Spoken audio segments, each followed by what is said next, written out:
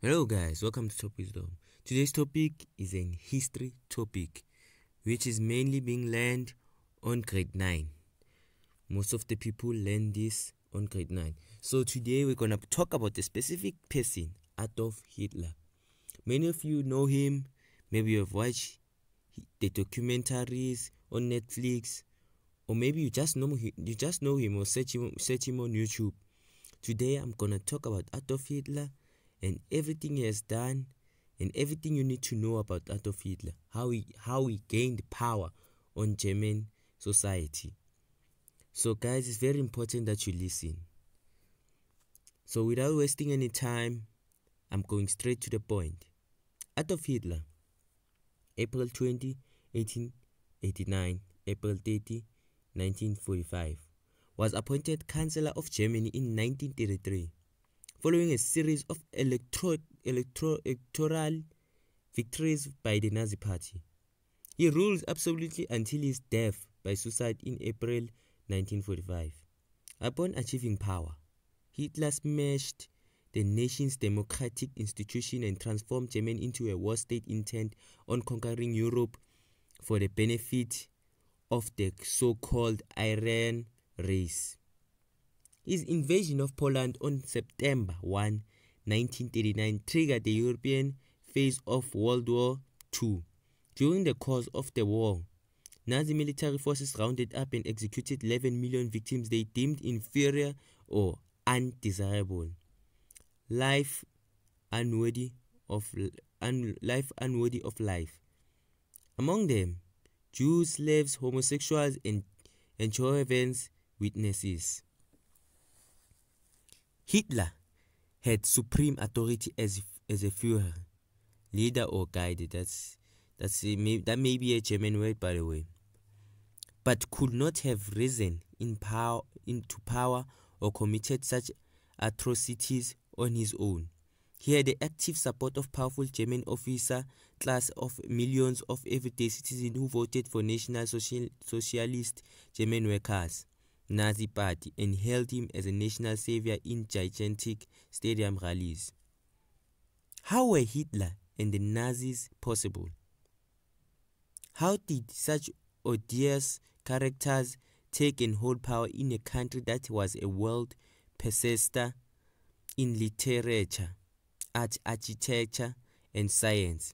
A nation that had a democratic government and a free press in the 1920s. Hitler rose to power through the Nazi Party, an organization he forged after returning as a wounded veteran from the annihilating trench warfare of World War I.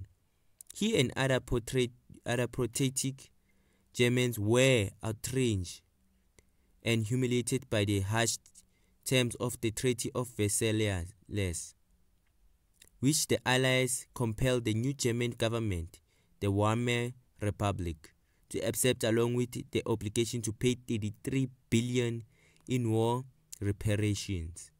Germany also had to give up its prize overseas colonies and surrender valued parcels of home territory to France and Poland. The German army was radically downsized and the nation forbidden to have submarines or an air force. We shall squeeze the German lemon until the pimps squeak, explained one British official.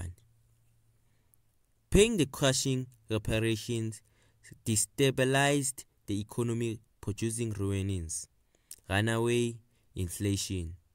Most of the people know about the inflation situation that happened in Germany. By September 1923, 4 billion German marks had an equal value of $1 American. Consumers needed a wheelbarrow to carry enough paper money to buy a loaf of bread. You hear that, guys? A wheelbarrow to carry money to buy a loaf of bread. What kind of situation is that? Hitler and the mesmerizing public speaker addressed a political meeting in Munich, calling for a new German order to replace what he saw as an incompetent and inefficient democratic regime. This new order was distinguished by an authoritarian political system based on the leadership structure in which authority flowed downward from a supreme national leader. In the new Germany, all citizens will unselfishly serve the state, or Volk or democracy would be abolished, and individual rights sacrificed for the good of the Führer state. The ultimate aim of the Nazi Party was to seize power through Germany's parliamentary system and install Hitler as dictator, and create a community of racially pure Germans loyal to their Führer, who would lead them in campaign of racial cleansing and world conquest. Hitler blamed the Weimar Republic's public weakness on the influence of Germany's Jewish and communist minorities, who he claimed were trying to take over the country. There are only two possibilities, he told a Munich audience in 1922, either victory of Aryan or annihilation of the Aryan and the victory of Jew. The young Hitler saw history as process of racial struggle with the strongest race. The Aryan race ultimately prevailing by force of arms. Mankind has grown great in external war, Hitler wrote. It will decay in external peace. Jews represented everything the Nazis found repugnant. Finance capitalism controlled the Nazis, believed by powerful Jewish financiers. International communism. Karl Marx was a German Jew, and the leadership of the German Communist Party was heavily Jewish. And modernist cultural movement like psychoanalysis and swing music. Nazi Party foreign policy aimed to rid Europe of Jews and other inferior peoples, absorb pure-blooded Aryans into a greatly expanded Germany, a Third Reich, and wage unrelenting war on the Slavic holders of Russia, considered by Hitler to be untemesgen Superman. Once conquered, the Soviet Union will be ruled by the German master race, which would exterminate or subdue millions of slaves to create Lebensraum, living space. By the way, some of these words are German, and I'm not from German. For their own farms and communities. In a conquered and racially cleansed Russia, they would work on model farms and factories connected to the homeland by new highways called autobahns. Hitler was the ideology as well as the chief organizer of the Nazi Party. By 1921, the party had a newspaper as official flag and a private army. The Stuttgart SA stormtroopers, made up largely of unemployed and disenchanted World War I veterans. By 1923, the SA had grown to 15,000 men and had access to hidden stores of weapons. That year, Hitler, World War I hero General Erich Ludendorff, attempted to overthrow the elected regional government of Bavaria in Cope, known as a beer hall putsch. The regular army crushed the rebellion, and Hitler spent a year in prison and lost confinement in Landesberg prison. Hitler dictated most of the first volume of his political autobiography, Mein Kampf, My Struggle. The book brought together in inflamed language the racialist and expansionist ideas he had been propagating in his popular beer hall arguments. By 1932, the Nazis were the largest political party in the Reichstag. In January of the following year, with no other leader able to command sufficient support to govern, President Paul von Hindenburg appointed Hitler Chancellor of Germany. Shortly after, a fire broke out in the Reichstag building in Berlin, and the authorities arrested a young Dutch communist who confessed to starting it. Hitler used this episode to convince President Hindenburg to declare an emergency decree suspending many civil liberties throughout Germany, including freedom of press, freedom of expression, and the right to hold public assemblies. The police were authorized to detain citizens without cause, and the authority usually exercised by regional government become subject to control by Hitler's national regime. Almost immediately, Hitler began dismantling Germany's democratic institutions and imprisoning or murdering his chief opponents. When Hindenburg died the following year, Hitler took the titles of Führer, chancellor, and commander-in-chief of the army. He expanded the army tremendously, reintroduced conscription, and began developing a new air force, all violation of the Treaty of Versailles. Hitler's military spending and ambitious public works programs, including building a German autobahn, helped restore prosperity. His regime also suppressed the Communist Party and pushed his own paramilitary stormtroopers, whose violent street demonstrations alienated the German middle class.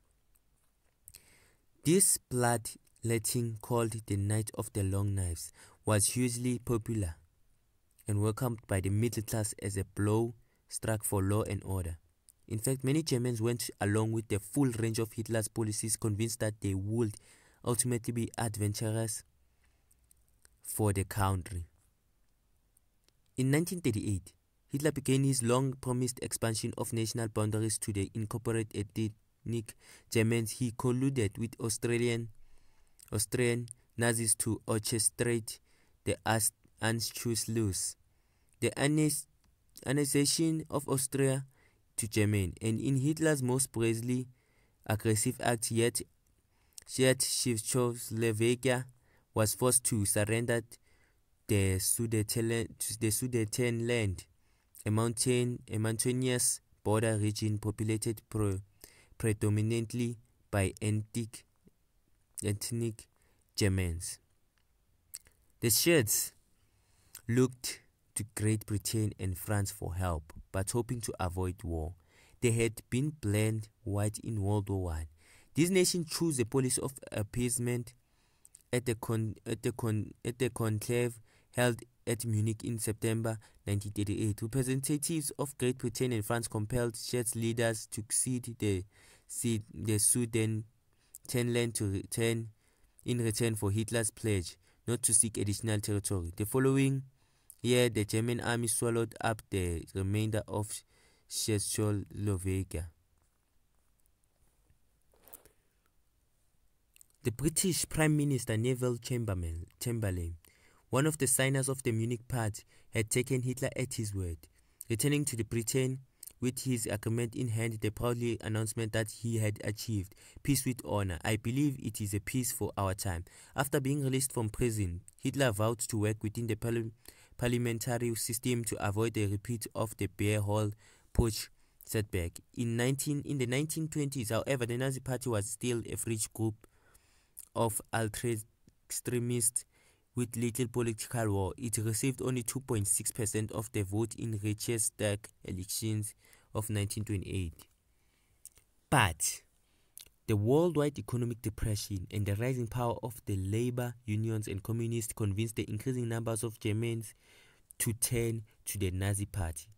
The Nazi fed on bank failures and unemployment proof, Hitler said, of the ineffectiveness of democratic government. Hitler pledged to restore prosperity and create civil order by crushing industrial strikes and street demonstrations by communists and socialists, eliminate the influence of Jewish financiers, and make the fatherland once again a world of power. So guys, that's it about Adolf Hitler. All you need to know about Adolf Hitler and the Nazi Party. This is all you need to know. It's a bit advanced knowledge. So by now, especially the grade 9s, they know everything about Adolf Hitler. They can be able to write an essay about Adolf Hitler. They know everything about Adolf Hitler.